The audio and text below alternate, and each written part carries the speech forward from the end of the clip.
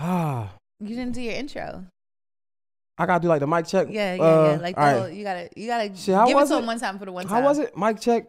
What is this? What the fuck is Gemini Scorpio Podcast? You know I forgot. I know that's been a while. That's sad. Sheesh. Yeah. What's poppin', man? Yeah, I don't even remember how I used to come in this.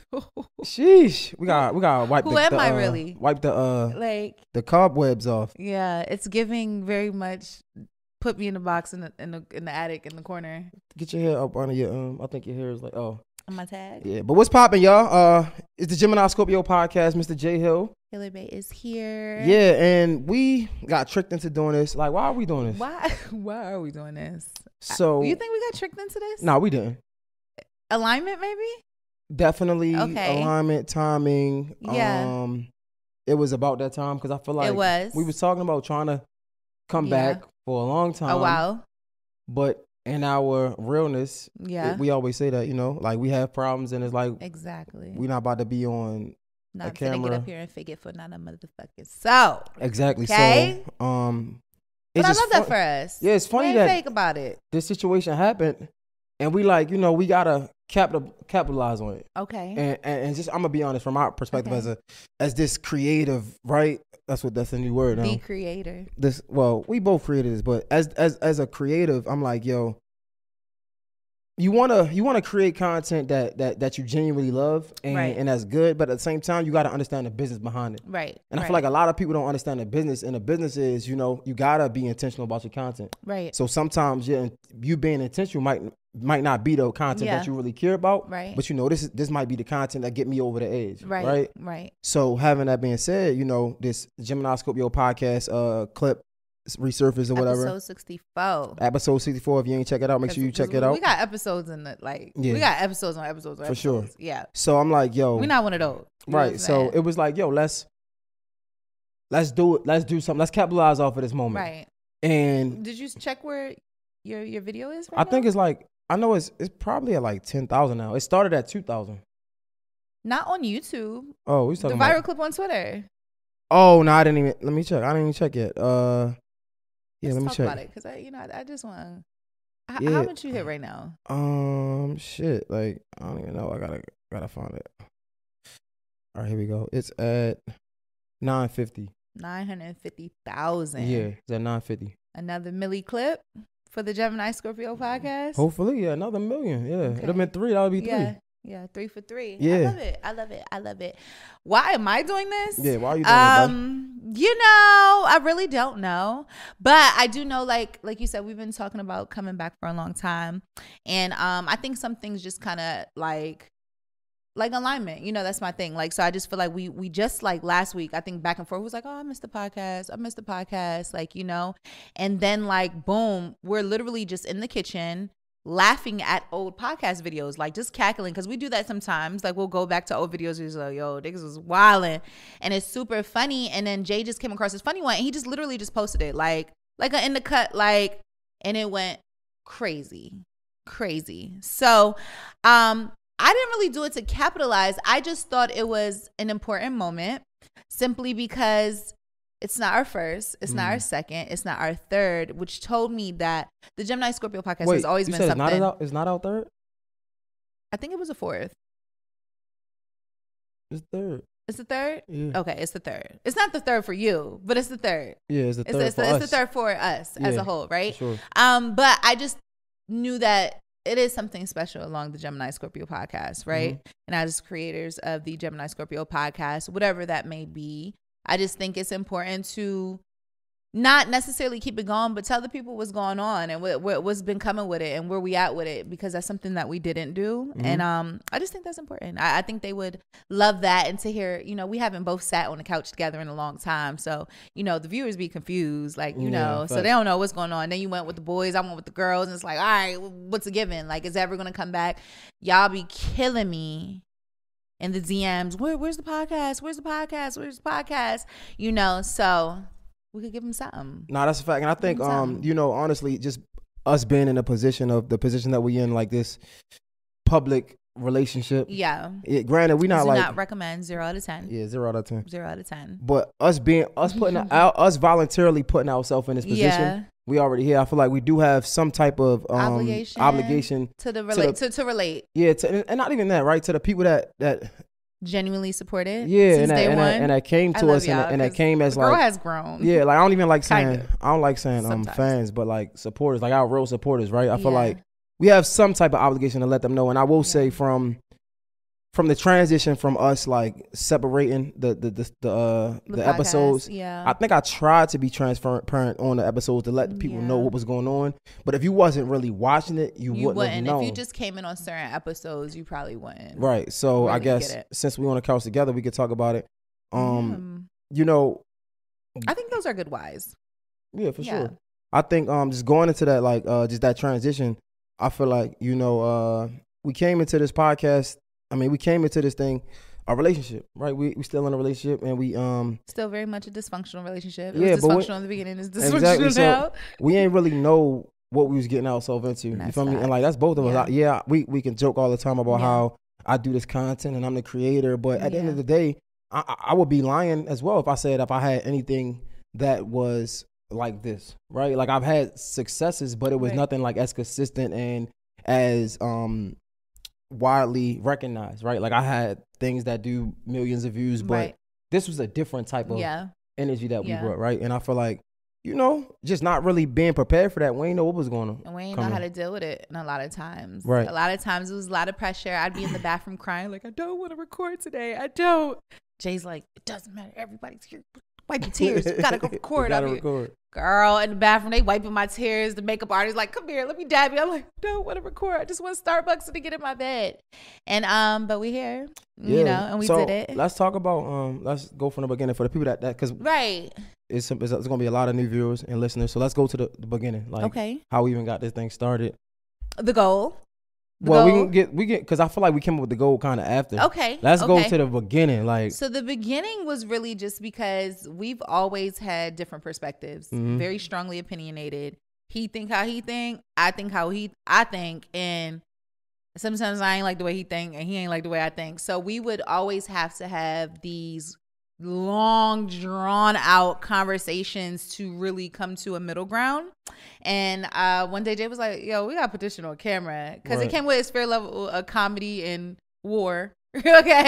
So and we did that, and it was facts. It did good since the beginning. It was crazy because y'all love drama.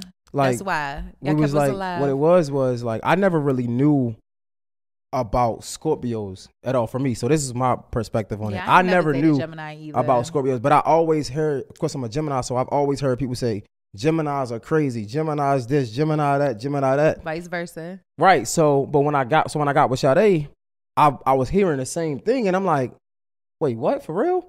So I'm like, yo, I put a poll on Twitter, like, yo, who's crazier, Geminis or Scorpios? And it was literally like, probably like 50-50. Like everybody was like, no, Geminis, no Scorpios. And I'm like, what? Like, so I'm like, no, we gotta come up with a show. Like, this is crazy. And it worked. It worked. And then like, clearly, matter of fact, and I think it's so funny because a lot of people was like, oh, y'all into signs? Like, yo, I can't tell you how many people was like, you know, y'all reader. No, we are not readers. We is two niggas that is too strongly opinionated with two strong signs. Matter of fact, that is it. Can we rapid fire, right? Get your phone ready. Jazz, that's what I want you to do.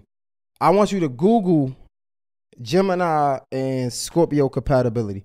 And I'm almost certain that it's probably like 0 to none. Like, I'm almost certain. Like, but we've been thugging it out. It was 4 years. We had our bumps in the road, you feel me? But I'm going to give you some time to Google that. Let me know what it say. I don't think, because you know when you be mad. It says what? Do I have a percentage or anything? It's so funny because you ever get mad at your nigga and just go Google like compatibility? Yeah. Like, are we even compatible or like? So, look, listen. So, wait, Silly, you said 1%. 50. Okay, so we're 1 to 20, so we are under 20% compatible. Right. So a whole other 80%. Yeah. So. Oh wow. I say that to say like that's crazy. But that paints a picture of our relationship, man. Like, we ain't really fuck Google for real. We doing it out on our own terms. But what I will say is like that can paint a picture of like how our conversations and our arguments went. Yeah. So it's like, yo, nah, you think you right, I think I'm right. Yeah. Or you think you right, I know I'm right. You feel me? Like, nah, let's get on camera. Let's let the people show. Let the people decide. Right. So I was the people's champ a lot. Just saying. So what I will say is though, honestly, you feel me? Like just is being serious in it. I feel like, we always talk about these relationships and any type of relationship, is if it's intimate or non-intimate, we talk about just having that good foundation. Yeah. And just being honest, and if we want to be real, like just putting things in perspective. It never really was built off of a strong foundation from the beginning, because we really went into it almost trying to prove to our audience who's right. Right? It was almost a battle of like of power. It was like that tug of war of power. Like, okay, let's get on camera to show the world who we are, so then they can say who's right and who's wrong. And if you think about it, that's the dumbest shit in the world, right? And I think it definitely played like a huge part on the relationship, because then that competitiveness spirit also migrates into the household. It migrates into conversations and just all of the elements that go into a relationship. So now it kind of is the stem up from that. And that's not the best route, especially when it comes to internet validation at all for any reason. So with that being said, right? So we talk about the foundation. We talk about how we got started. So you got to understand, when we start getting some type of acknowledgement and we start to gain, we start to grow, you can imagine how it is, the tug of war of power, right? And it's like, yo, nah, we should do it like this. Yeah. Now, I got experience, so you should listen to me. Nah, but you feel me? So like, it's just behind the scenes will get crazy. Yeah. So I look at it and I'm like, man, I really wish we could have where we at now. You feel me? I wish we could have started there. And it's unfortunate that we got started. We got to 69 episodes and it's like, man, we got to work on us. You know what I'm saying? Shit, that didn't even come to like a year later, to be honest, right? A year later from podcast. Yeah. So like, and just being transparent. So it's like, man, I wish we could have just started there. Because we got this. When you say start there, like, do you mean like start with a better, because you kind of got to go through it to get the understanding and the knowledge, right? So like, are you saying start with like a better foundation, or start with like what we know now and now start? Start with a better foundation and like get into like understanding that we shouldn't be fighting each other. We shouldn't be going into this as a battle. We should be going into this together, like we on the same team. You feel what I'm saying? So and like, I think the goal of what we put on paper for intention made sense to what we wanted it to be. Like, even though in spirit it was still competitive, right? But the goal on paper of what we put on our proposals is to fully identify millennial relationships and all the strains and the hardships and the triumphs that we go through. Right. So we were supposed to kind of display it and fix it. Right. Like, that was the goal, to show people like we're real. We have real problems like y'all. This is how we handle it. This is how we work on it. And this is how we're going to show you guys how to work on it, or you guys can learn and we can learn together and relate together. That was the goal once we got going, I don't know if we made that goal. No, I think, fully. What I will say is, like, I think we definitely fulfilled our goal, only because we are making mistakes in front of everybody. Yeah. You feel me? So it's like, and they do see the arguments and they laugh at it and whatever the case may be, but we were speaking on a lot of things that millennial relationships were going through. Right. No matter if it's what time you come in the house, or I don't know, me working as a creative and not having time. You know what I'm saying? Yeah. Well, it's so much deeper than that. We had tons of conversations about childhood traumas, just all mental health. Like, where you want to go? We've done did it. Step parents, splitting bills. Right. Like, we got definitely plethora of touchable conversations that needed to get touched on. Right. For sure. So I think we definitely fulfilled our goal. Again, it's just, I think, in the manner we fulfilled it, right? I feel like, because we can be the walking dummy, right? Yeah. And people can learn from it. But is that how you want people to learn from it? You feel me? Like, I'd rather, and I think I can speak for us both when I say I'd rather us be the walking influence in the right way, right? Like, showing you that, yo, this is how we get through our arguments, not the laughing stock in, I don't want to go through that. I don't want to look like that. And so I think, we got to the destination. It wasn't the most convenient way, but we got it. We got to it. But I guess we can talk about some of the journey, right? And how we ended up at 69 going separate ways or however people look at it. Like, well, shout out to the team, because I definitely think the start of a successful machine was the team. We could start with Alex and Jewel, two producers. For sure. When it was just us two, they came on board and sat in the living room and they posed the questions, they asked the questions, and they definitely assisted in the type of conversations we were going to have. And shout out to Jewel Alexander, the Blanc, and sure. Jewel, the producer. I definitely want to show mad gratitude and love for like the entire team. Like, especially Alex, man. Alex came, from the beginning, and if you know, right? You know who Alex is. If you've been on the journey from the beginning, you know who Alex is. Alex really, he really put a stain in a good way on our show, right? And even in our lives, right? Like, So, and I think we talk about this foundation, and when anytime you create anything, you wanna come and you wanna say, okay, this is my goal, and I'm gonna stick to this goal. Right. What happened was, we wanted to grow, and I'm not gonna lie. As a creative, I'm gonna take responsibility for it all. You know what I'm saying? Because I think I had a big part in that, and us wanting to grow. I don't want to say I was willing to do anything, but I wanted to do anything that made sense. And a part of doing anything that makes sense, sometimes you make things make sense when they don't make sense. You make it make sense to yourself, right? So like, in that, you had a friend, Jasmine, and I thought Jasmine was very intelligent in the way she spoke. I thought she really could defend a lot of like information, like on all realms, and she could defend it really well. Yeah, and on top of that, she's spicy. Then she was an attractive young lady. So I'm like, I think if we get her on, it would be fire. It wasn't really about the numbers. It was really about her personality. And I'm like, if I add this personality, this would be fire, right? That was my intention. And you had your reservations for it because like that's your friend. This is like mixing. We're talking business and friendship. This is real life. We already doing it in our own relationship.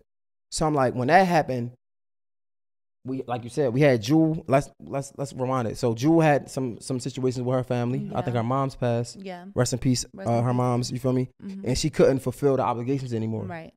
But if Jewel and Alex was always talking on the back end. Like they had mics off the camera. Yep. So that was the goal. I started to go off track once I'm like, let's bring Jasmine in, because Jasmine, I'm like, nah, we gotta have her on camera. But I'm like, I can't just have her on camera and not have Alex on camera. So let's bring them both on camera. Yeah. And I think, and even in that though, we had very successful episodes. Like they were still good. There was some that was still the dynamic still changed the direction of the podcast, but it wasn't necessarily in the bad way either. Like it had its pros and cons to both sides. So it still was very overall it was a good judgment call. You know what I mean?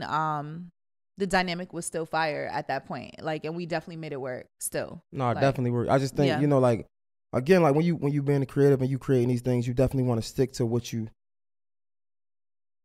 have in mind. You know what I'm saying? You want to stick to the plan, because when you go off course, that's when accidents happen. I feel like I make this analogy all the time when we talking about, just having money, right? It's enough money in the world for all of us. Yeah. But what happens is, just like on highways and interstates, once somebody go out of that lane, that's how an accident happened. Now you slowed it down for thousands of other cars. You know what I'm saying? And I think I just got beside myself, because it was best. It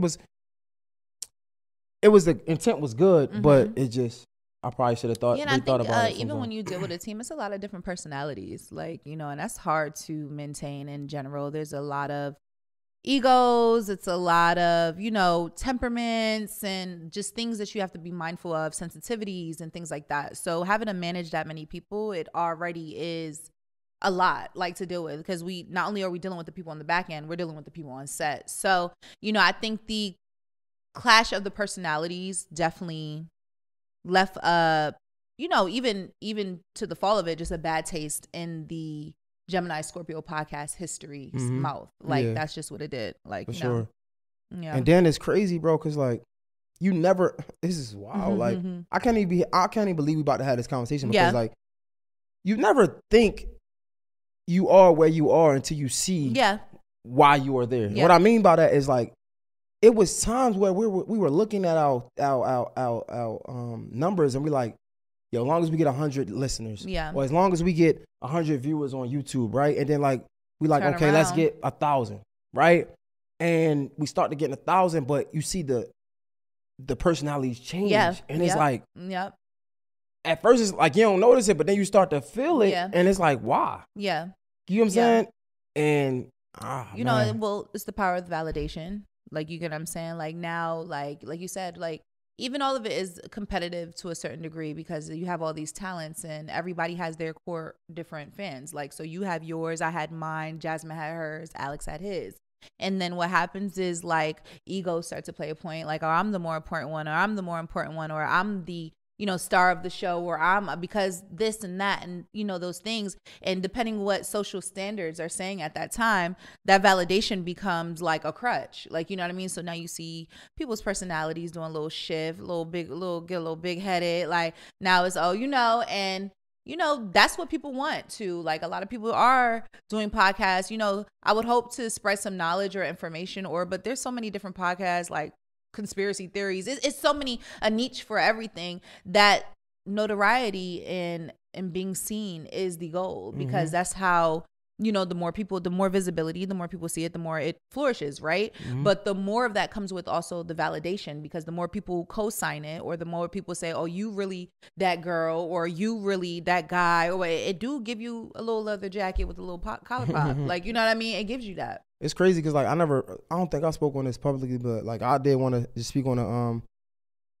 you know, like sometimes you just gotta remind yourself of the reality, right? And I'm gonna be real. So even when we talk about the Jasmine thing, like, you know, it was so many people that came to me and say, yo, why did y'all add her? Right? Yo, why did y'all add her? Or even shit, to be honest, bro, you should get another guy on there because Alex isn't as talkative or whatever. And it's like, I intentionally had to remind myself over and over, nah, it's working how I want it to work. Jasmine is perfect. Alex is perfect. You get what I'm saying?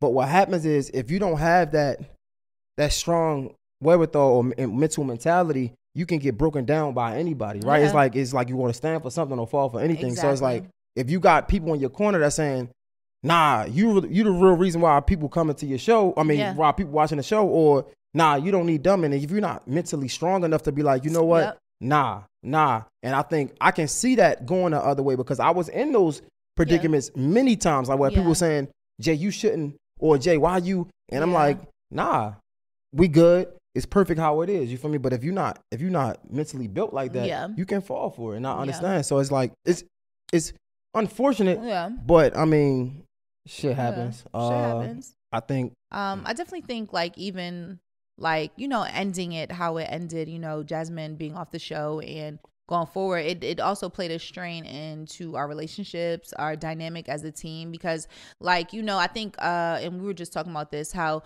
creating your team, you also are creating a safe space, right? So whenever the safe space is compromised, everybody's mind kind of like, for example, my job was going through it. We had a new management team come in, and then things started switching, so people were leaving. But if you keep seeing people leaving or seeing different like discrepancies going on, you get nervous. Like, is it safe here? Do I need to look for another job? Do I need to, you know, mentally make sense of what's going on? Do I need to switch my surroundings? Is this person really a good person? Are they, you know, and it created a lot of underlying turmoil through the team.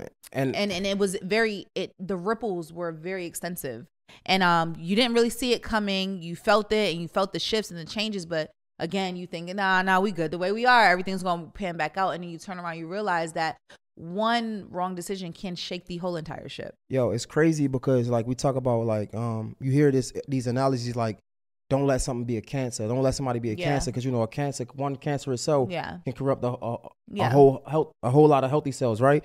And it's crazy. And even if you think about what they say, the rotten apple. Right. So, but if you think about it, right? Let's say, the bunch, the worst thing you could do as a leader is lose control of your team. Yes. And that's even one person. And what I mean by that is, I'm going to paint a picture. Some people they might not agree with this, but whatever. You come into a place, I'm not going to say nobody's house, but let's say you come into an area. Yeah. The area is dirty. If you have a piece of trash that you're done with, more than likely, what you going to do? You probably throw it. Like the cup. Yeah, you're going to throw it on the floor, right? If you come into an area or a space that's clean, and you finish with something, what you going to do? You probably put it in the trash can because you don't want to be that one. Yeah. So I say that to say when you have a team, if you allow one person to do something, right? Eventually, everybody else gonna feel like they can do the same thing. Yeah, like so. You know one person's repetitively late. Exactly. Now, well, that person's late. So, I got some time. So I got time to kill. And even if it's not, even if it's not intentional, let's just say like, because I'm, I always try to give people the benefit of the doubt. Yeah. What happens is, even if it's not intentional, what happens is, you know what? I know such and such is gonna be late, so I gotta actually. So it might not even be from a malice place. It might not be like, nah, they gonna be late, so I'm gonna be late too. It's like, well, I know it's not gonna start on time anyway. Exactly. So like, I'm not about to kill and rush myself, which makes sense in hindsight. Like, if I know the show, y'all keep saying pull up at 1 and the show not starting until 4, but I know these things are gonna happen, and I ain't really coming till 3:30 because why would I be here at 1? Nobody else is ready at 1. Like, it's not a malicious place at all. It's kind of just, I'm getting acquainted with what I've got going on. Like, you know what I'm saying? I just understand the dynamic. And unfortunately, that was becoming the dynamic. Right. And these are things as a leaders and anybody that's building a podcast or a team of anything, you know what I'm saying? You want to make sure you have a control on your team and your core group of people, because what happens is if y'all all militant, you know what I'm saying? You only going to be weak as the weakest link. And if all your links are strong, then you ain't going to break. But what happens is like you allow one link to go spoiled and go and go rotten, and then well, I want to cut us some slack and give us some credit because we were very professional to start that. We did actual interviews. We had contracts. We were very much in tune and aligned with our team at a point. We definitely made some hiccups and some decisions later on that probably affected the team, but I still want to give some grace and some credit 100%. To the fact that we really did handle that and we really did do that. Like, we had a lot of people. Can we shout them out real quick since we're here? Because I just I miss the team so much, and I always think of them because these are people who just kind of believed in us when we just were starting and we really didn't know where it was going to go, but they believed in us so much that they followed, and it was a large army. Like, you turned around, we started with one person, now we have a 15-man band. Like, it was crazy, and then all the people who pulled up just to watch, just to be in the environment. It was truly a moment, and like, we fellowshiped together, and it was really family. Despite the mishaps that, carried over, it really started and it was family. And through that, a lot of people got to flourish in a lot of areas and get just opportunities that they should and deserve. Like, so I definitely want to shout them out. Oh, so we could start with Alexander DeBlanc, Jewel the producer, Monique Pink Celebrity, Lex in the City the bartender. We got Sherm the cameraman, Joseph D Friend the cameraman, Lante, Gio the Leo the producer. Who am I missing? Shout out to Catch 22 Hookah. Brandon and Sim was always in the building. We've had makeup artists. Shout out to Gigi, cameraman, her husband. I'm sorry, I always forget his name. I'm so sorry. Gigi's husband. You gonna put me on the spot like that? I'm sorry, but he wasn't there all the time, but he still played a part. It's like oh, my bad. Bicenero. Yeah, because I don't never. I don't want to say the at name. You know what I'm saying? Because I always say it wrong. That's really why I asked Jay. So my bad. But let me see if I get it. Shout out to Taz will pull up. Shout out to Taz. Oh my God, sorry Taz. Taz Cannon Boy Films. You already know. Family cameraman.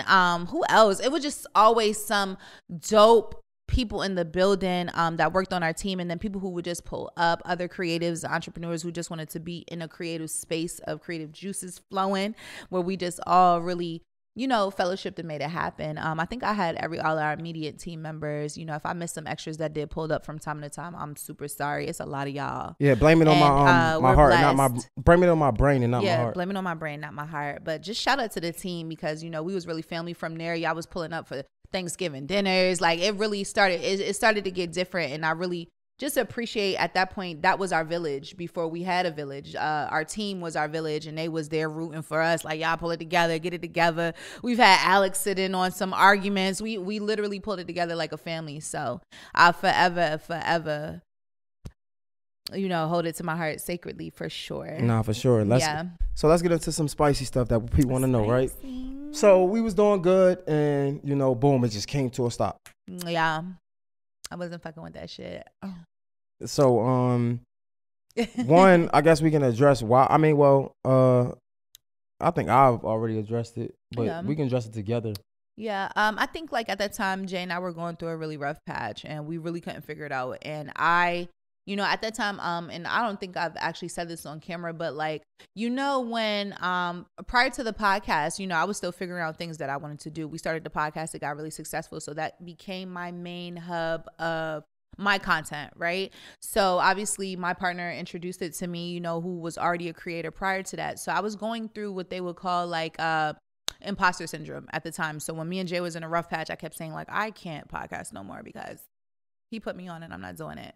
And I was in my own way, you know what I mean? And I was really just like feeling like I wasn't allowing him to play a catalyst to my pivotal career moments, even though I was good at it, even though I was great at what I was doing. I just didn't want to accept it because it was coming from somebody I just wasn't seeing eye to eye with at the time. So I was like, well, I'm not doing it. We're not getting along. I'm not going to suck it up and just sit here like everything's okay. And I'm not going to go do it on my own at the time because imposter syndrome. Like I just felt like maybe that's not who I am. Maybe I shouldn't be there. I should be doing that. And so I just put it to a halt. Also, I was going through major healing season. Like I needed a lot that I just don't think I could have got on camera and filmed and it not have been seen. Like, you know what I mean? In your defense, you feel me? I think this is built off of a relationship. Right. You know what I'm saying? You don't have a relationship, you don't have a podcast. You know what I'm saying? Yeah. Like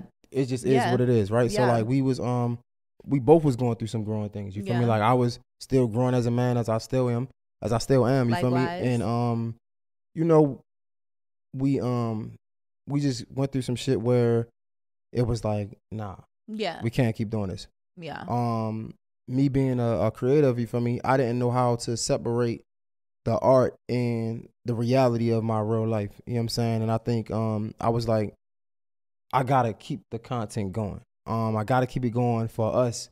But in that space, not understanding the dynamic of your partner. We talk about the foundation, and let's just be real. I don't think we started off with the best of foundation personally either, right? So we gonna talk about it. Let's talk about it.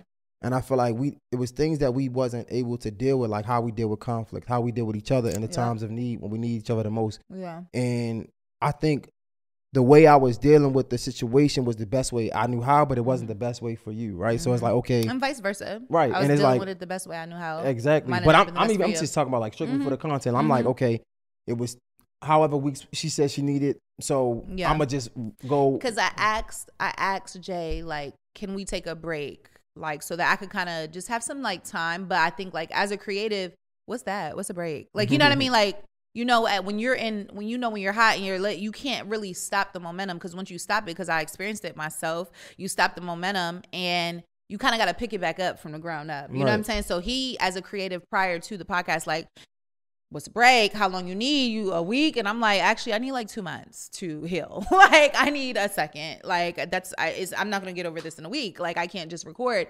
But that was something that we handled completely differently. You know, I needed time. He needed the work because that's his safe spaces and his creative way of doing things and handling his emotions. So it was a tug of war, and which prompted you to continue, and it pushed me farther back in my handling because now my feelings is hurt. Like, he's just going to continue podcasting without me. Now I'm really like, I can't do this. Like, you know, like just dramatic about it. Not dramatic. You know, my feelings were valid, but still, you know. But no, I think that's something that we could talk about in depth, because I think, you know, I was so focused on the work and keeping this thing going. I'm like, yo, if we're going to be good, we're going to be good. So let me not stop, because the worst thing that's going to happen is if I stop, this is done. Yeah. We're going to work on it. We're going to be good. And then there's no more of that. Well, that's just not true, right? Yeah. We could have, just like we did now, we could have took however many months we needed to take off and came back whenever we felt like it. Because it's us at the end of the day. Yeah, we might think we owe our supporters an obligation, but to a minimum. Look at us giving each other grace. You know what I'm saying? No, for a fact. So, thank you. So I'm really just being real. That. And I'm saying, like, however, the two other hubs wouldn't have birthed had it not been that. You know what I mean? But that's what I'm saying. But I just feel like, you know, it's always a level, like it's always a level of balance, right? And you always gonna, you give something, you're gonna have to receive a little bit, right? So I did that, and granted, you had the girls, I had the guys, and that was a good thing. That was a great time. But that was a great time. All in all, you got to look at it and be like, damn, was this worth this, right? And granted, we here working with each other, but at the end of the day, it's like, you got to sit back and ask, like, is this worth this? Is me continuing this content and continuing to build this worth my relationship, right? And we could, that's a conversation that we could have forever. But I just think I do want to give you that grace and say, I apologize for not having enough grace to be able to deal with you in the time where you needed me to deal with you gracefully. You know what I'm saying? Like in a moment where you needed grace, I didn't give you enough. You know what I'm trying to say? And I wanted to just take the time to apologize for that. But at the end of the day, we did birth 2 shows.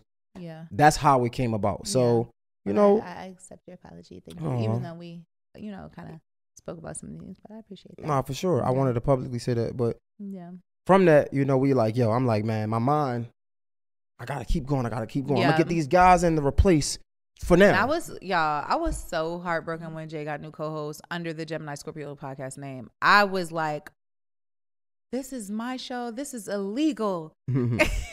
Yeah, so we was talking about that. This is illegal. It's not just your show. How do you just replace me as a co-host?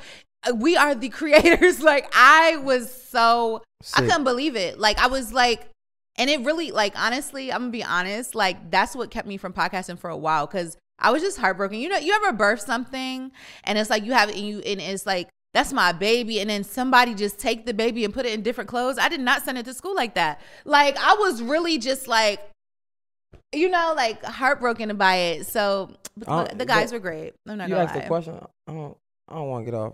No, but you were going into the guys. Nah. You had said something that I just had to speak on. Which one? You said you ever like have a baby, you send it to school and they change their clothes. Like, who changed my clothes? Well, okay, that was not. Like, nah, but like, you ever, like, people who got kids, you do your daughter hair, they come back and the motherfucking clips and everything is missing. It's like, goddamn, I took all my time in the morning to do your hair. And you come back and it's out to hair. Like, who touched your hair? Like, you know what I mean? It was, it's kind of like that. I'm fucking with you, but nah, for real. I think, I used to get my ass whooped for leaving clips, by the way. Just saying. I birthed the guys. I'm like, yo, we're going to do this. And I told them it's temporary. It's just until Sade come back. I was very transparent with that. I was sad. But I ain't gonna lie. It got a different react. It was great. It was great. I don't even know. Like, I ain't even gonna say like I didn't expect it. It was just something to do until we got our shit together. Yeah. And that shit just, it just. Shout out your co-host. Yeah, no. Shout out my guy Jay. Shout out my guy Gambit. Shout out to Stars. And it just was like, it was something special for sure. It was special. It was special. Like, that shit was crazy. That was another one of the ones we were running through the other day, just going back to the podcast. It was a whole bunch of kikis. It was on crazy. All of them. Yeah. And I'm listening to them in the background. I'm cackling because I'm like, damn, these motherfuckers was really good.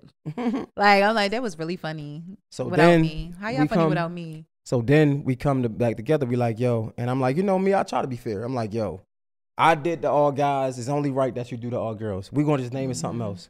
Mm-hmm. And then y'all came out the gutter just swinging. Yeah. You feel what I'm saying? For sure. Let me shout out my co-hosts because those is my babe. Shout out D Diamond LaShawn. Shout out Paris to Tokyo. B Boogie with the TB Garrett. Then we had some other co-hosts come on. Jasmine Butler, Paris LeVay.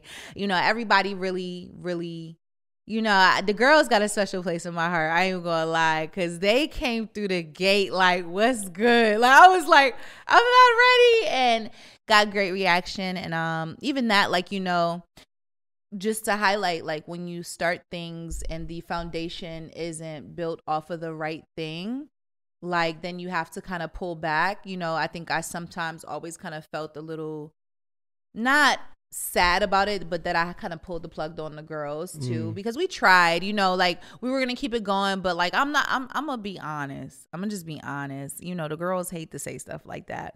I really needed Jay, because Jay was really our camera crew. He was the cameraman, the audio. He like, how y'all want it? Like, let me fix this. And, when he ended up moving to Atlanta before me, we had nobody. And I'm like, I cannot, for the life of me, set up all this equipment, get all the girls together, get the audio together, and then it was to the point where I was borrowing equipment. Remember, you set up a situation where I was able to get the equipment because you took all your equipment with you.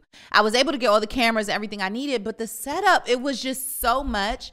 Jay really does have an eye for the visuals and how he likes things. So, that was never my part of the podcast. I'm the talent. I show up. I get a coffee. I sit on the couch and I talk shit. I was not behind the cameras, whatever. So I'm in there like, y'all, I was so stressed out. I never forget when I was like, I am done. We were trying to record, took forever to set up. It took us so long. And, dealing with the girls, they already be late and always late. But we finally get started.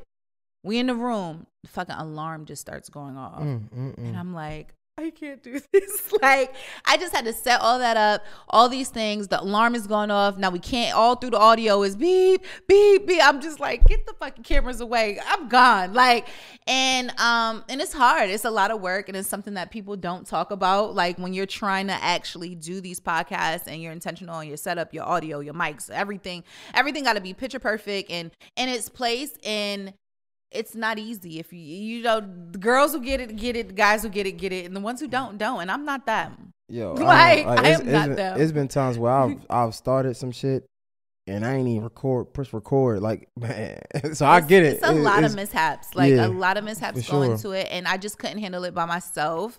And, you know, shout out to my girls, but they really were the talent. You know, I was really at that point the ship. Like, so I was just like, this nigga left me here already. He replaced me I was just blaming everything on Jay. He already left me with the co. He left me, got new co-hosts. Then he gonna leave and move to Atlanta and leave me here to manage the girls by myself. Like, and you told me to do it. I was hot. Okay, I was hot. So we talked about kind of like the rise and fall of TGSP, right? Let's talk about what's going on right now. Okay. Yeah, we made y'all wait 45 minutes until we talk about this. Let's talk about what's going on. So, Gemini Scorpio Podcast, episode 64.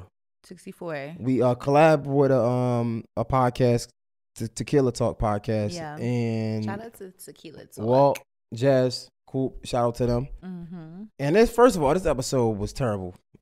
Yo, we watched this shit today, and I was like, who the fuck let us drink that much? Where's the direction? Why can't we finish a fucking topic? 2, that shit was crazy. Why are we always wandering off a topic? Like, it just was so bad. It was, and you were saying it in the podcast, like, this is so good, but it's so bad. Yeah, I said it. I'm like, it's so good, but it's so bad. We were all over the place. Lex, shout out to Lex, the bartender just kept feeding us shot, and they're the Tequila Talk show, so they drink on their show. That was the goal. Yeah, that was the goal. Like, for Jay, me, I think Jay's goal was to get the Tequila Talk show drunk. We got drunk. Yeah. And it was terrible. It was terrible. Great points, great, great. It could have been great conversation. But it was a lot. We fumbled that bag. We did fumble that bag. However, still jokes. It was tons of jokes. It was, you want funny? You will go get the funny. You want to get your kikis on? It will give you a nice little chuckle. And it's viral now. This is episode 64, which is also about 2 years ago. This is a 2-year-old. Can we put that in perspective one more time? This is a 2-year-old episode. So I don't think people understand the amount of growth that happens 2 years with people, in the way they approach things, in their perspectives, in their pitch, in the way they communicate. So let's just put that in perspective. This is over 2 years. I ain't giving them that. I don't want to give the people that much leeway. I'm gonna tell you why. No. We stand on what we say, but. We might say it different now. Well, that's true. That's true. We might say it different now. Facts. But what I will say is, I was being real goofy on that one. I ain't that girl. But what I will say is, I feel like, first of all, let's talk about these viral clips and just the internet. The internet is a very strange place. Listen, I do it because I know people gonna bite. Yeah. You feel me? But at the end of the day, let's talk some reality of it. Yeah. My nigga, it's a 35-second clip. You're not going to get no context out of a 35-second clip. It's like, if you believe what you see in a 35-second clip we recorded for 2 hours. And 2 hours. I just feel like, but why are y'all making up your own context? like if you don't know, you don't want to go just find out. Why make up scenarios? And that's just where I just know the internet. Like, you gotta let the internet be the internet. You gotta let them be the internet. It's like you gotta let them. They literally make up their whole. Like, you would have thought they knew the person, the people, everybody personally, the way they make up their own dialogue. Like, they know what they were going to say, know what they were doing behind that. And this is the reason. And I know it's the reason because I know her. No, you don't. You don't know these people from Adam. Of paint. How do you know what they meant? Facts. And I just think, like, when it comes to that, like, I guess it ain't really nothing to explain. I think, I feel like people be getting beside themselves. Like, it's like, people. That's why Will Smith smacking people. Yeah. And people in the comments just be like, I just feel like, these motherfuckers are crazy. Like, I just feel like, Jazz was talking about how she dealt with her children, or whatever, and it could pretty much so not be right, but we can't ignore the fact that we probably all been in these situations. And on top of that, I feel like people don't understand. People have and we were talking about this too. Podcasters are also a talent. So it is our job to get up here and entertain. There's times we're going to get up here and be super dramatic in our pitch or super dramatic in our delivery. Or super ignorant. Or just super ignorant. But it's also with purpose to entertain, right? So if I say that I'd rather die on the side of the road, do it mean I'm going to really die? No. I mean, it still was crazy. That's fine. But, but as your job as a creator is to, make it even more enticing. Like, that's stupid as fuck. Either way, in retrospect, it's still, you can't tell nobody's condescendingness. Right. You can't tell their jokey pitch. You don't know them. And I think it's dope. So respect them as a creator. Yeah, no, facts. And that's what I think. Like, you have to respect a podcaster, a host, all these as a creator first, which is it's their job to entertain. So I might be super dramatic or super sarcastic. And of course you can't tell or understand the context because you don't know me and know my level of sarcasm or jokes. Like, you just you're right. I think that's the humane way to look at it. However, they're not. Being a creator, I think you're not supposed to expect respect from nobody. And you know what I'm saying? We're here to put, absolutely agree. You know what I'm saying? These here. People don't owe you nothing. Exactly. Like, we're here to put on a show or whatever, and whoever gravitate to it. Yeah. Those who don't.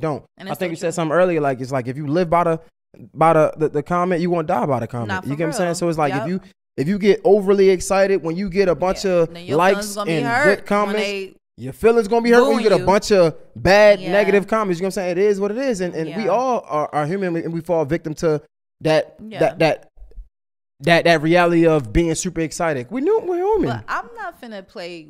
Listen, because at this point I have, and since we've talked about our rise and fall, I have lost a friendship due to the viral moments getting too extreme. Yeah. All right. And this is what I will say. Yeah. If you want to be out here and filming and whatever your content is, it is going on the internet. You have no idea when this is going to resurface. So if you don't want it out there, don't say it. Don't do it. If you don't want it to be seen, don't do it. Don't record because at the end of the day, at any moment, somebody could pull your video from 5 years ago and be like, "Ooh, that girl, da-da-da." And you may look like a whole different girl, a whole different guy. Your whole perspective done changed, but you have to, that is the power of the internet. And if you are out here to entertain or to show content, then you have to also wave off that risk, because that's that you have to take what come with it. You can't be, and I'm not saying it's not bothersome sometimes. I'm not saying, but you have to mentally prepare yourself. Like, okay, if this goes super viral right now, am I going to be okay? Like, don't come out here telling no crazy tea if you don't want, because if it resurfaces and you're going to be, listen, it's going to hurt, especially when the people take it out of context, because even in Jazz Coop's case, and I just want to say this because Jazz Coop is one of my real friends, and we are very close, and she's a very inspiring woman to me. I've known her since I was younger. She has aided me through a lot of things through my life. You know what I'm saying? So I just want to first set the record straight that my girl is not only a great mother, but a phenomenal woman. She has a great career and she does her thing, right? What she comes on here and says in her personal spaces and her content or whatever, and she's also a creator. She's a talent. So she's also dramatizing this for you, right? But all that to say is that is also something that she has to take into consideration. Like, look, I put it out there and that's what it is. We can't control the masses, and them coming out saying, "Oh, what a toxic mother," or I think it's very mean of people. They do go to the extremes, but I've dealt with this again with another friend, and it's hard on both sides, but it's really our job, because it's our job. Like, you get what I'm saying? It's our job to kind of take it with a grain of salt. Like, it's not the people, because the masses, no offense, are sheep. Like, they follow the waves. Like, if the waves say she corny, she corny. And, it's going to be a little stream of a tide that may go over here to think the other way. But the majority of the waves going to go the same way. So it's like, it sucks. But, I think that creators need to do a better job at not reading the comments. You got to have tough Not reading the comments. Just don't read the comments. Everybody get dragged this time or two. You know what I'm saying? Like, but you can't read the comments. You got to have tough skin, though, for real, at the end of the day. I think, I wanted to ask, like, then this is kind of going left, but I'm just curious. Since we're here, I feel like we got to give it to them, give the people what they want, whatever. Why do you think? How can I ask this without being? I want to be respectful how I ask this question. Why do you think? Jay don't know what to say. Because because we can't ignore. I think I had this conversation before, but we can't ignore this narrative that the world try to paint of a black woman, right? Yeah. And that's angry black woman, whatever. Always. But, and I asked this before, but I'm gonna ask you, like, why do you think? Where does it come from? Like when Jazz makes a statement and say, "I would rather die on a road before I call my baby father or my child's father," and it's like on one side I can understand because it's like, yo, if I've been doing this for so long by myself, then I would die doing it by myself. You get what I'm trying to say? Yeah. I kind of understand it, but it's like I'm curious to think, like, where do you think it come from? Which part exactly? Just her that or no, not even her the sentiments. Part of just a lot of people painting black women as angry. Well, the constant need to feel like I have to protect myself because I don't want to. Okay. Again, I want to be. Well, I want to be fair in it, though. You know what I'm saying? So you said the black woman's constant need to feel like they got to protect themselves. Yeah, and one, we're always often in unsafe places, like, you know what I mean, like we're in territories that are already built against us. Whether it's amongst men or it's in corporate America or it's, you know, in your household, like, you know, like even when I talk about things like, for example, like I'm Jamaican, they favoritize their boys. The girls get put to work and talk too crazy and the boys get to sit on their ass and do whatever the fuck they want. Like, but I feel like that's a lot of cultures. Like men are a lot of times praised higher than women. Also unsafe places like dealing with other aggressive men or like being in unsafe territory, like men taking advantage or, you know, not to get too deep into it, but just constantly putting them in uncomfortable positions, right? In terms of Jasmine's point, the reason why I'm relating the message, because even when I dissect the message of what she may have been trying to say or the message that could have been delivered, is that she's not really saying that like, oh, she can't call her baby father for anything. But at the end of the day, people don't want to acknowledge the imbalances of a mother and a father's duty. You know, a mother doesn't need to ask because she knows what's going on all the time. You get what I'm saying? And we talked about this, just the need to even have to ask. I don't want to have to ask because you should kind of know what's going on in your child's life. But because guys simply get choices like, okay, well, you'll take them to school Monday through Thursday and maybe on Friday I'll take them to the game. You know, or like she said, if you watch further down the clip, if you're really a parent, why do you get a choice? You know, well, not this weekend. I can't watch my kids. Mothers don't really get that luxury. And it's not to say that whose fault. It's not to pose blame on the man, but that is our reality. And I think the problem why women get so defensive is because people don't allow us to live in our reality. Like they constantly kind of tell us like that doesn't exist or that as soon as they say something of this sort, that's her reality. Her perspective is, you're such a toxic mother because why would you not let her see her father? And now all these narratives are thrown, but she's really saying her reality. My reality is that I really don't get the support that I give. So I would rather die before I asked for it because if you were going to do it, you would have did it anyway. Yeah.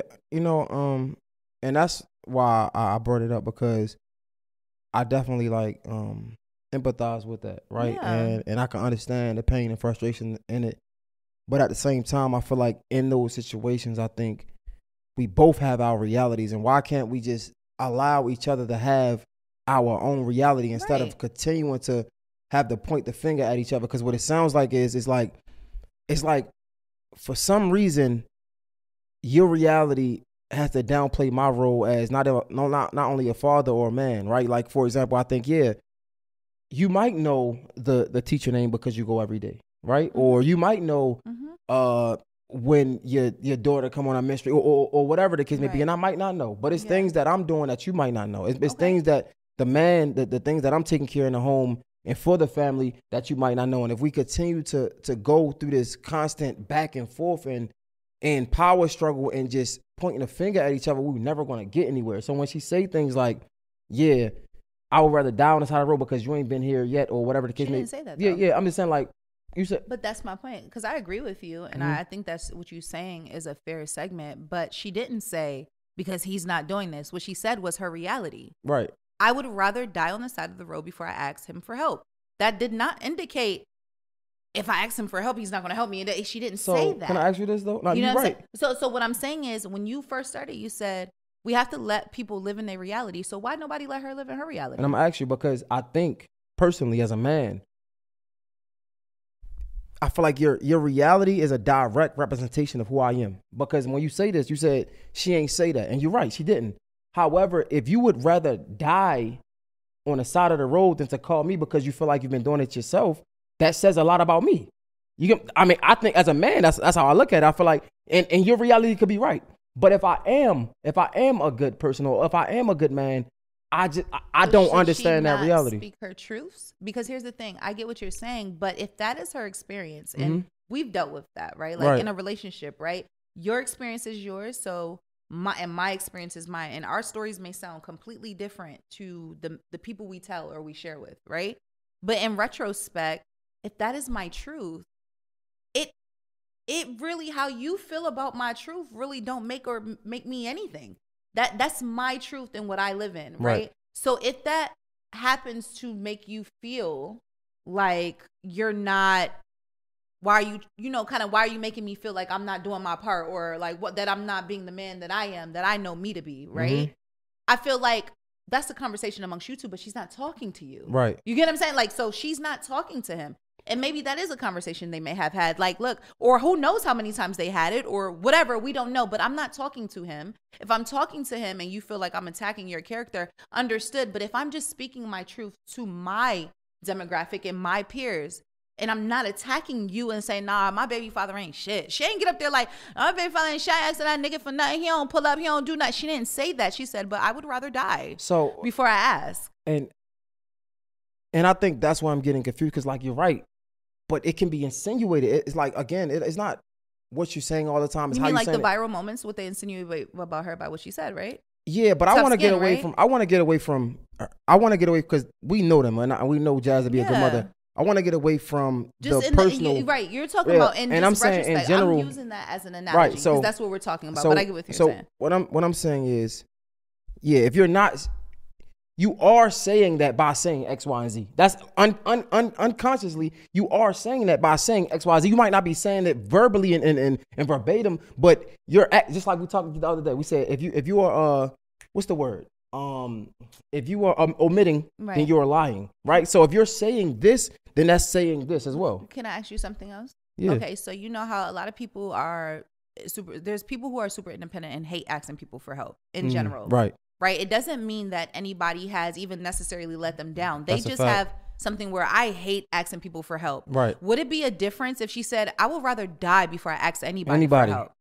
I think it. Because now what is should her friends be like, well, bitch, why that make it seem like I wouldn't help you? So again, like, you know what I'm saying? But that's her, like, that's still a perspective. Like, again, if I genuinely hate asking somebody for help and I say I would rather die before asking somebody for help, does that mean my friend wouldn't help me? No, I'm not. So I have friends that would help. Let me answer the question. So I think it's not right, but when we're talking about this example, or in a general example, I feel like an analogy. I feel like when you single somebody out, then it makes it about that person. Now if you make it generally, right, that's a different conversation, and that's the real conversation where I want to get to. And it's not really about, that's why I said it's not really about them.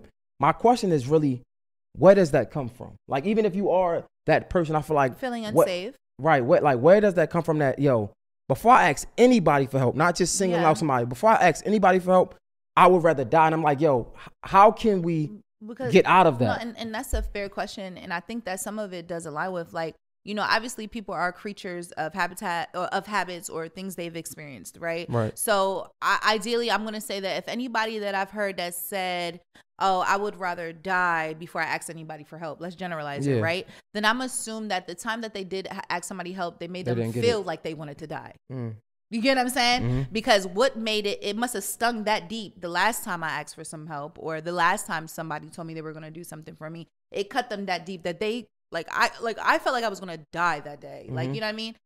I think it's expression, you know what I'm saying? And I think that, like, even like when I hear you asking your question, because I deal with this a lot, like just even being the type of person I am, I'm super passionate in the way I speak, right? And the things I say, right? So ideally, if something made me feel like I want to die, that's something I might say, like, I would rather die asking for help. Like, you know what I'm saying? But it doesn't necessarily, like I said, but I feel like a lot of times, because women are identified as only soft and feminine, whenever they switch a gear to being passionate or overly assertive, they're notated as angry or something above these realms. But realistically, I feel so deeply that I also express just as deeply. And my question is really, and I think you might have answered it, but I'm really trying to dig deeper in of where did that come from? Where did that stem from? You feel me? Like, how do we get past that? Like, I think that's for my everybody, question. it's going to be subjective because it just depends where it's coming from. Like, I feel like everybody has different backgrounds. So depending who you're talking to, if you're asking me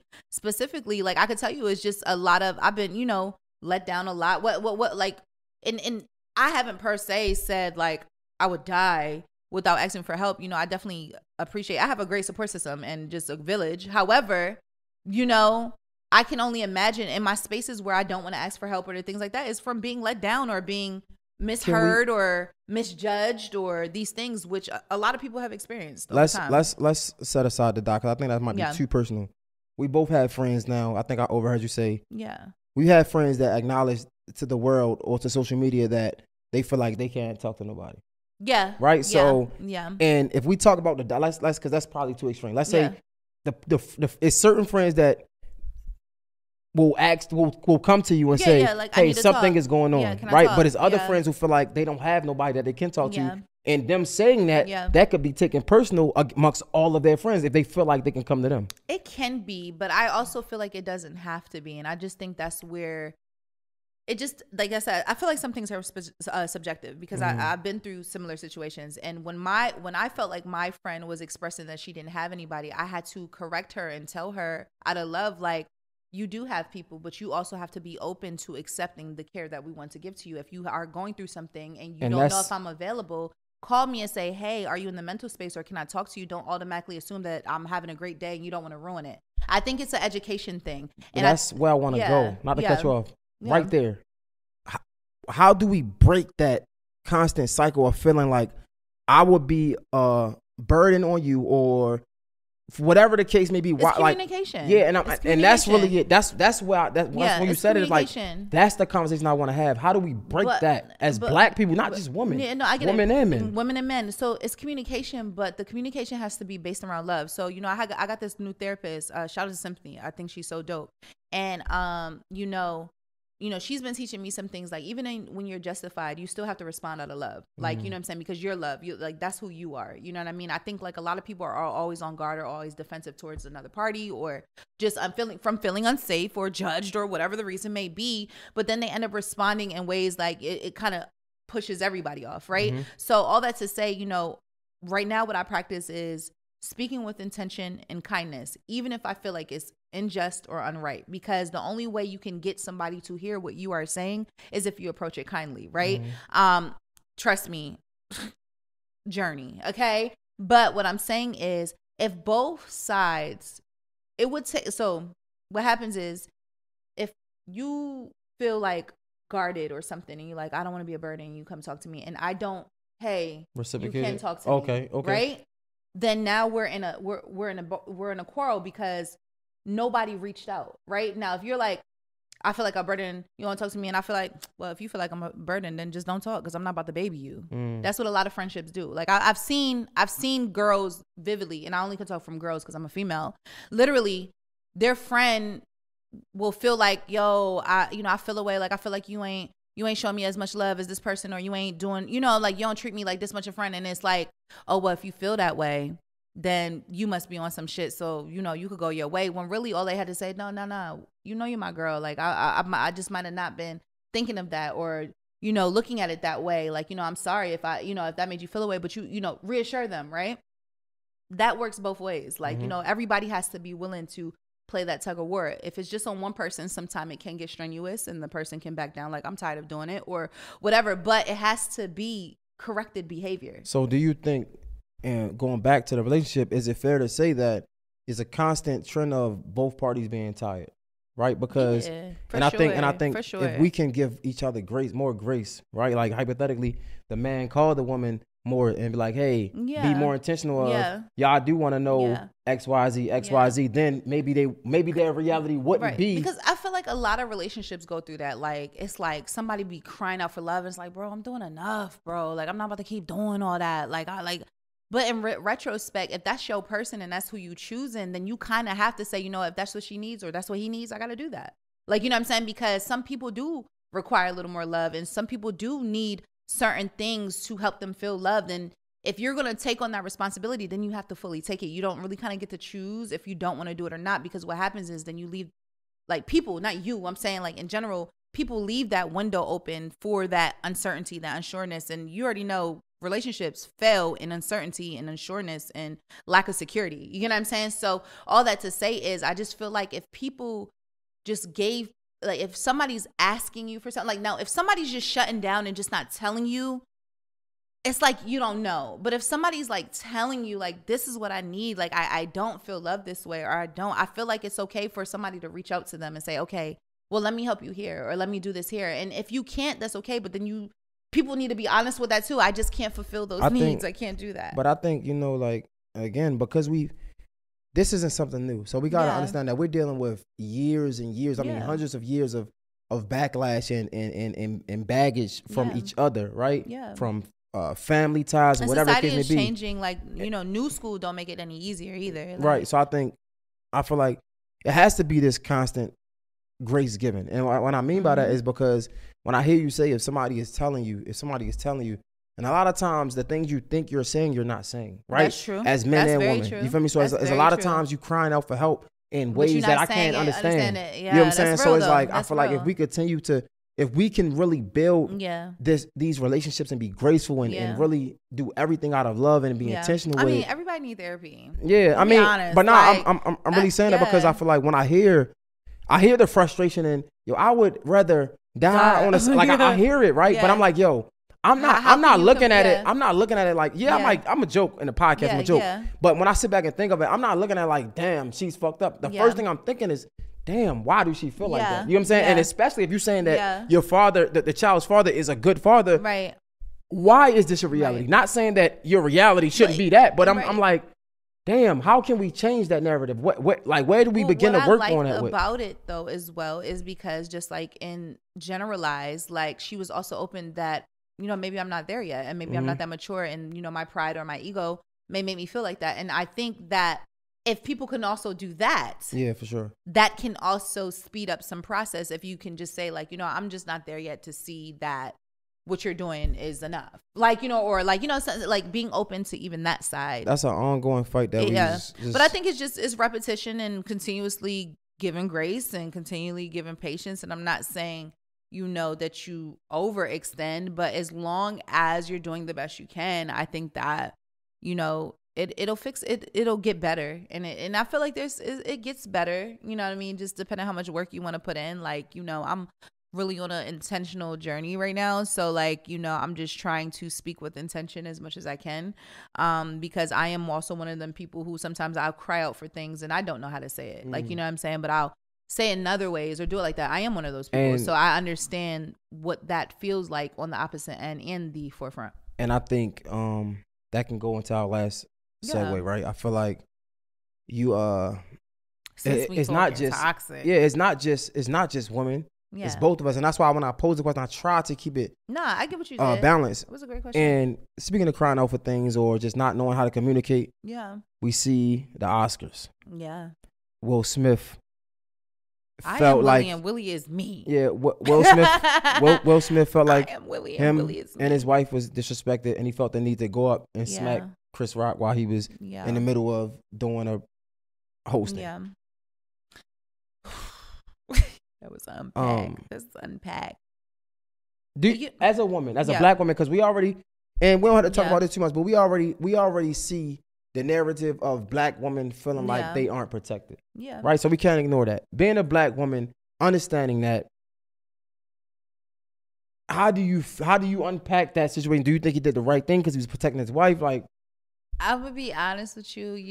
Yesterday I was in a conversation and I have a two-sided perspective right now because I just, for the shits and giggles since we're here, so at first, my first response was, I'm Will, like, you know what I'm saying? I'm one of those people who is not go smack, but like, sometimes you so fed up, you don't know what to do. Like, you know what I'm saying? So you just do, right? So I don't condone it. I definitely feel bad for the situation on all parties because it just was really unfortunate. However, I do think Will was super fed up. Like, and I think he was just more so fed up of being the butt of the joke continuously, him and his wife. You get what I'm saying? Now, with that being said, do I think it was right for him to hit Chris Rock? No. However, because I know who I am as a human, it made Will actually more relatable to me because I seen him have a moment. We look at celebrities all the time like as if like they're these perfect beings who don't have any flaws, and then you see him have a moment and everybody's like judging and criticizing. But realistically, I just look at him like, damn, I know that feeling of you work so hard to be this good person and you fail because you're so fucking fed up and you mismanage your emotions, right? All that to say. Now, for the kikis and the laughs, you know, talking to the girls yesterday at the little place, and you know, we laughing because we like, you know, Jada ain't the only one with alopecia. You know, his bitches running around here with no edges all the time. You know, it wasn't really like a real crazy moment, you know what I'm saying, for it to really pop off. It's like, okay, he made a G.I. Jane joke, but like, it was like, you know, now that's just for shits and giggles, right? However, I don't think Chris Rock understands that the damage he was doing as well. You know, you look and you see him continuously making him and Jada a joke. Mm-hmm. And, you know, Will's memes are a laughing joke, him crying, and, you know, they continuously attacking his relationship. And I don't know what conversations him and Jada have in the house. You get what I'm saying? Where he's like, I'm trying my best to protect you. I'm trying my best to protect the situation. And where he felt like, okay, I have to do something now because I'm tired. Like, and it keeps coming in my face. When am I going to stand up? I know you mentioned reading his book, and he felt the same as with his mom, not being able to protect her. So, you know, in retrospect, I think that everybody need to do better. Everybody needs to do better, from Chris Rock to Will. I think personally, I think they both handled it to the best of their ability, and it worked for both of them. I'm gonna tell you why. I like that. I'm gonna tell you why, right? I don't think Will, like, we can't ignore Will Smith is that nigga next to Denzel Washington. And there's debate. Well, I don't think it's a debate, but I would debatably say Denzel 1, Will Smith 2. Yeah. Having said that, understanding the fucking understanding who Will Smith is, I don't think he had to really be reprimanded by anybody before. Like, I mean, not before, but like doing this, like now he had to resign. You know what I'm saying? Like he smacked somebody on TV, so there was a lot of things that was being said publicly about him. I don't think he's ever witnessed that ever. He's always been, in my experience. You don't think his marriage was going through scrutiny enough to make him feel that? It was, same? For sure. Yeah. But even still, we could only. Nothing was never proven. Nothing was never. It was just like, yo. Even then, I feel like we could look at Will Smith as being a good guy because, like, yo, his wife doing that, he's still there. You know what I'm saying? It's like he a stand-up guy. He always, at my perspective, Will Smith always looked like a stand-up guy. Yeah, we could joke about him being a simp, but look at what Channing Crowder just say. Yeah. Look at Russell Wilson. He winning clearly. No matter what you say about these niggas, he winning. And he's still him corny. You can call him corny all you want. Clearly, corny is he winning. You know what I'm saying? But I say that to say, I feel like Will Smith's career always been like here. And the moment he smacked Chris Rock, he got humbled in a way that you would not even think about. Do you think he's humbled because people spoke out against him, or do you think he's humbled because of the moment itself? Because, like, both. I don't know. Like, you know, I've seen people say that Will's fine over what's happening. You see his kids posting, and that's how we do it. And, you know, they still standing strong. They posting, you know, we chose chaos. It seemed like he's okay with what he may have done. He might be okay with that. So do you think that like the validation wise, right? Like we said, if you praise, you get credit for the comments, and if it's not good, then you fall with the comments, right? Mm-hmm. Do you think the comments like the people speaking out against him matter? No, I don't mean. I don't know. What I will say is it could, though. We can't ignore that. That's a valid part in the situation. On top of it, though, we got situations we don't know if he got to give his Oscar back. Like, this is a real investigation. Yeah, this is a real situation that came from it. Like, bro, you just smacked somebody on national television. Yeah, you know what I'm saying? You're a grown man. You're Will Smith. It's like I can just only imagine that, like, bro, you gotta feel some type of way about it. He issued an apology. He ain't have to. If he was that secure in what he did, he ain't had to issue an apology. But he clearly feels some way. And I feel like when I say they both did what they had to do, I feel like it was a valuable lesson in the outcome of you smacking somebody on TV. And I think Will Smith probably needed that. I think, because I think people do learn in extremes. So, like, like, there's things, like, you may react to that you probably don't feel good about in the moment, but then again, you also give yourself enough grace, like, but you know what? I just had to smack a nigga today. Like, you know what I'm saying? Not to say it like that. Like, I'm just saying, like, sometimes niggas need to get smacked. Like, not like, but like to still feel that satisfaction. Like, I needed to get that off. Right. But it wasn't right. So do better next time. But I needed to get that off. I mean, like, so right. So So I say that they both did what was best for each other. And I feel like it worked out because, one, I feel like Will Smith from this is going to be it's going to be a better Will Smith, honestly. Right. Agreed. So, yeah, we can look at it and make jokes, but I feel like at the end of it, it's going to be a better Will Smith. Chris Rock, I think it might even be a better him. And also, his bag went bigger. Yeah. You know what I'm saying? His ticket sales sold out. And I'm not saying that should happen for that. Yeah. But I'm saying I feel like they both did what was best for them, and it worked out for both of them. So honestly. So is it safe to say that hardships prevail you? Of course. That's all the time. Like, you know what I mean? Like, you go through hard moments in life, some triumphs, and then they launch you forward. Because either way, you either get the lesson learned or the blessing behind it. Like, you know what I mean? It's one or the other. But even in that, right, I have another partial opinion, and it's like, I feel like I can't really judge Will Smith because I've been Oscars. Like, I ain't no Will Smith. I ain't never been to no Oscars. But through my life, I've been through situations similar where I was embarrassed because of my reaction. Yeah. Right? So if somebody was to ask me what I've done I don't think I would have done that because I've already had to learn. You've had those moments. Through these embarrassing moments so many times. Yeah. You get what I'm saying? So it's like, I don't think I would have reacted like that. But am I mad at Will Smith? I'm not mad. I'm not mad at Will. Am I partially disappointed? Yeah, because I do look at him as a role model and somebody that. And I think that's why I still look at him as a high stature. Because like I said, for me, it was more of a relatable moment. Yeah. Like, as a human, we all make mistakes. Even being grown and still making mistakes, it's like, damn, Will is Will, and he still makes mistakes. And I could forgive him for that because I would want to be forgiven for that. And again, like, teaching people in grace. And, I forgot who said it, but even when Kanye was on his spill and he was like, I said, help Kanye, not cancel him. I think it's the same thing. I feel like people will rather reprimand you and really give you the hard, like, tough love. Like, if you did this, you absolutely need to go through this because you shouldn't have did that. Instead of, some people really just need that handhold. Like I said, like, yo, like, that's what people were making fun of, like Denzel and Tyler Perry being in back when helping him to breathe. No, somebody needed to help, like, recenter him, because, like, that's what people need. Like, people need to be nurtured in their downward spells, and I promise the people who help them come back up for breath when they fall under like that, they look to even in a high stature, because, like, thank you for helping me out of that dark spell. As a black woman, again, how do you feel protected by a black man in a moment like that?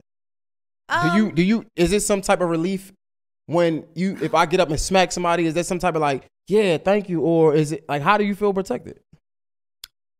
Honestly, I'm going to be honest with you, right? So I think that, like, I kind of feel the same way about this that I did when Megan Thee Stallion was like, she got shot in her foot and people don't protect black women, right? So I feel like the situation was what it was, but I don't really think it should have fell under, like, not protecting black women or protecting your black woman. Only because that, first of all, this is somebody who's black saying these jokes, and you know what I'm saying? So it's kind of like, but also because this is, to me, more of protecting your marriage than just a black woman. So even if, like I said, I kept saying this, like, Chris Rock, before he got to Jada and Will, he actually spoke on another white couple right before that.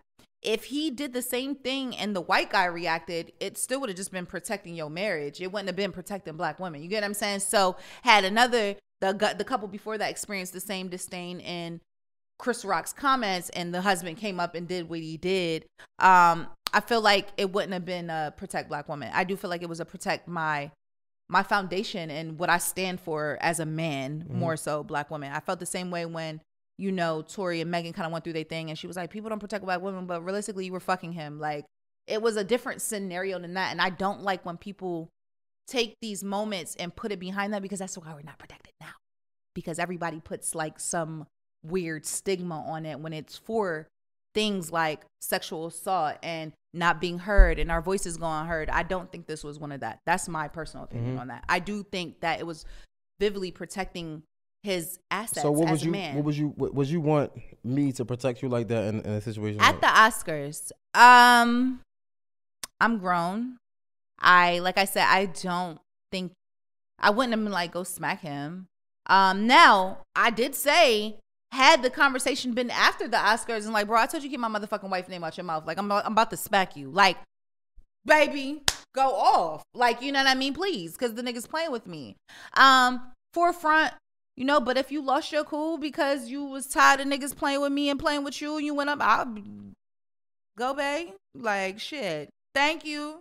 Because these niggas keep playing with us. Blossoms in my flower dress. Like, you know, like, that's kind of how I look at that. Like, I wouldn't condone going up there and smack him. But again, being your girl and also giving you grace for your moments. I know what you're frustrated over. I know what made us cry or made us have our hard moments when all these things were being said about us. And I know how fed up we really are.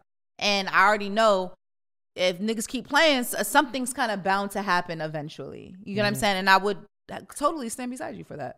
Like, you know what I mean? No, I understand. But I wouldn't be like, go smack, get the fuck up on the thing, go smack him. And I think we, you know, as a whole, just to be honest, I think we just need to do more mental push-ups. You know what I'm saying? Like, and I say that because at the end of the day, like, we do have different realities. And even hearing you break it down, I'm thinking like, damn, at what point do you think like, damn, I was partially the reason why a lot of these jokes has been made. I was partially the reason why, et cetera, et cetera. You get what I'm saying? Who, Jada? And I feel like, as you feeling like you should be protected at some point, it's like he protecting his damn self too. But that's why I said I think he was more respecting his manhood. Yeah, because at the end of the day, even if my wife is at the core of all these things happening, I'm still a man first. And, you know, that's my wife. So you're not finna think you could disrespect somebody who's next to me. No, 100%. You know what I'm saying? Without it getting to me. That's why I said, that's why I said, like, I think her accountability is necessary. You know what I'm saying? Absolutely. However, I still don't think that takes away from his manhood and what he felt like he wanted to do his quote unquote man time. But no, that's why I said we all need to do mental push-ups, because even like you shouldn't feel like, you know what I'm saying? Like, you gotta go to that level because somebody hurt your feelings. At the end of the day, that's what it's about. Yeah. And it's comedy. No matter how you look at it, you think it's inappropriate. I'm not going to take nobody reality from them. Yeah. But if we continue to work on our mental, certain things won't and I think that's us to go to that level. A personal journey, you know what I'm saying? As somebody who's going on it, you know what I'm saying? I just think that, you know, you have to train yourself on how to react and to respond. And that's the one thing that I did feel heavily about this situation. I just feel like, you know, because it didn't matter at the end of the day, all the work he put in to get to the Oscars or what he did to get the Oscar, right? Now everybody's talking about this, but nobody's talking about the pain, the blood, the sweat, the tears that went into making this movie. Because it's overlooked. And now it's overlooked, all because he reacted, regardless of how he reacted. No, like, that should never take away from your special moment. And if that's what it takes to personally develop, to make sure that I cannot react in these ways, because I don't want people to hold it as my character. Now, I could be the best person in the world. I could do all these good deeds. And in the minute that I react, they're going to say that's who I am. And I think that's not fair for anybody to have to undergo. I'm a person who has lived it, has been in it. And I think that I solely feel for Will due to that more than anything. No, facts. It's not about the money. It's not about the people, what they saying. It's more so like, damn, this nigga really worked his ass off for that Oscar. You know what I mean? And it's being overshadowed by, you know, how he reacted. That's why we gotta do these mental push-ups, man. So question, where do we go from here? Like, what's next? Like, what's going on? I don't know. You know what I'm saying? I don't know if it's, you know, we might come back, we might not. I don't know. We're still like just kind of, you know, we're still figuring it out. Like, just, you know, even just wanting to be solid in your foundation. Like, you know, we talked about that. We've had a rocky start, and then we still, you know, went on, and, you know, just now is being grown and just trying to do things the right way. You want the foundation clean, and stable, and you don't want things to deter that, whether it's comments or people or, just your relationship being in the limelight. Like, nobody wants to have to deal with that. So I think, like, I don't really want to put any pressure on it. It's just kind of how we feel. If next week we want to get up and we want to record, so be it. We did it today. It's not like it's hard. Shout out to Jazz and Tilly for being here to make it happen. I'm always here for the team. Shout out to Chrissy for making it happen.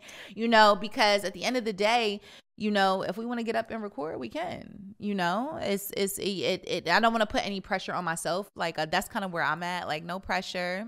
If I'm coming, I'm coming. If I'm sleeping, I'm sleeping. Like, so like, and I'm okay with that. Like, because I just don't think it's not y'all business, honestly. No, facts. I respect that. I think where you at? If I had to answer, it'd be us. Right, like that's where I'm at. You know what I'm saying? Because I just want to make sure we good. Yeah. Like in real life. In real life. We prayed about it. You know what I'm saying? And honestly, like if you somebody that pray, shit, pray for us too. You feel me? Because like that's where I'm at. I want us to be straight enough that we can get up here on a weekly basis and talk. We can, and fuck this, not even here. Like we can be able to talk to each other. You know what I'm saying? We can talk through our hardships and things like that. That's where I'm at. Because then when we get on here, It shines. Like, it shows. It shows. Exactly. You can see the work. You can see what's being put in. And I think like that's kind of even before like stepping back. Like I didn't want it to show what we were dealing with behind the scenes.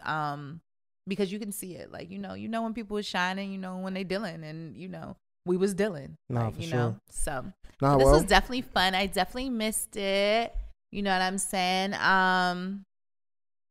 What we got going on? The girls is partially coming back. Me and Diamond definitely have a segment we're finna drop. So you could definitely look out for that. It's called Let's Check In with the Girls, So that'll be dropping soon. So you could still catch up with the girls. I know they've been asking for the girls too. They was asking for Gemini Scorpio Podcast, but they was asking for the girls too. So I wanted to make sure I threw that out there. And you still doing your thing. Got your interviews popping, podcast popping. Yeah. So you could still check us out. We still got things coming. So your Instagram and all that shit, man. At HealerBay _. You already know the fucking vibes. You already know. Podcast Bay. Back in the building. Y'all know I used to rap on a beat before. Come on. Y'all know. Yeah, man. Follow me at Mr_J Hill. Follow us at Mr. J Hill Network. So we're going to have like all the content there. That used to be the Gemini Scorpio Podcast page. I'm just saying. Yeah, it was. But whatever. It's always shade, but whatever. Fuck with us. Subscribe to the YouTube page. This won't be 75 because we ain't coming episode. Like that. We just 75 gonna be an episode. Yeah. So you know what I'm saying? Because he ain't really was trying to let me get all my jokes off here. Y'all know I'm a comedian, like in real life, in real time. So that's my partial job. I'm really Chris Rockin' out here. If anybody wants to, you Chris Rockin' out here? Not the way Will rocked him, but in retrospect, yeah. All right, man. Gemini Scorpio Podcast, man. It's a wrap. We out. Thanks you.